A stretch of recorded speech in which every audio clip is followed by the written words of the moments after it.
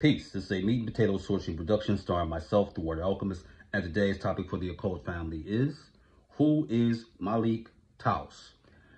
Melek Taus is the peacock angel amongst the Yazidis who were from the Middle East.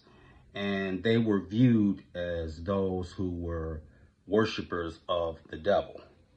And they had the so-called gods that were not to be called upon, which are the devas, or demons, who don't take physical form, but they're energies / elementals.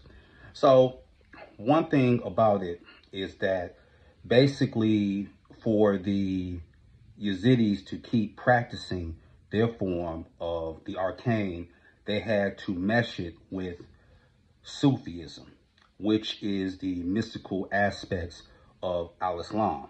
And there's a good book about that. It's very hard to get, but I had it by Peter Lamborn Wilson that talks about the Sufis as well as the Prophet Noble Drew Ali. And the name of that text is The Sacred Drip, which came out in 1993. And your mentor was an idiot back then because I loaned the book out to someone from the Moorish Science Temple.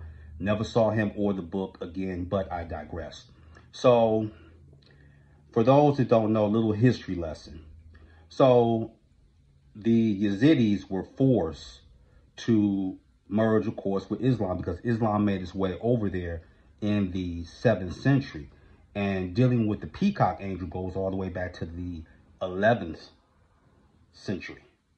But once Islam really got some traction, that became complicated because one thing about the history of Islam doesn't mean peace. Okay, not historically anyway. So I know what Muslims try to say, oh, it means peace or submission to Allah. Okay, that's fine. So if you ever want a reality check about Islam, you can read The Black Nile and His Family by Dr. Ben. And he tells you really how Islam is really cut. And right, there's also today on foreignpolicy.com, they talk about basically this: either convert to Islam or die. Women are getting sexually assaulted, and men who won't submit to Islam, they're getting taken out. And that's going on today. So all this kinder, gentler Islam, don't go for it. Because I know some Sunni Muslim tried to justify slavery. Oh, it was indentured servitude, and the Islam that we had wasn't, it wasn't like the slavery that the Judeo-Christians had engaged in. Sound like a deranged lunatic.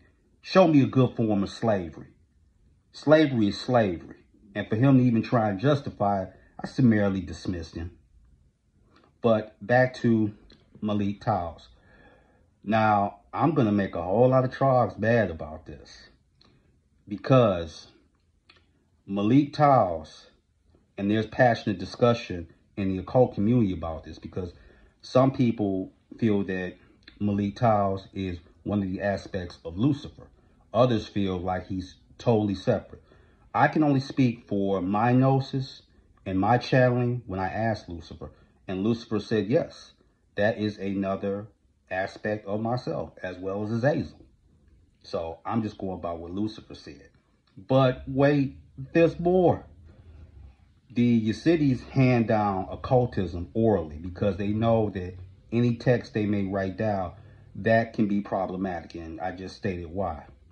But orally, it is said that God, or around that time, Uhura Mazda, via Zoroastrianism, he left to another universe. And Melek Taus / Lucifer was redeemed. So what am I saying here, tribes?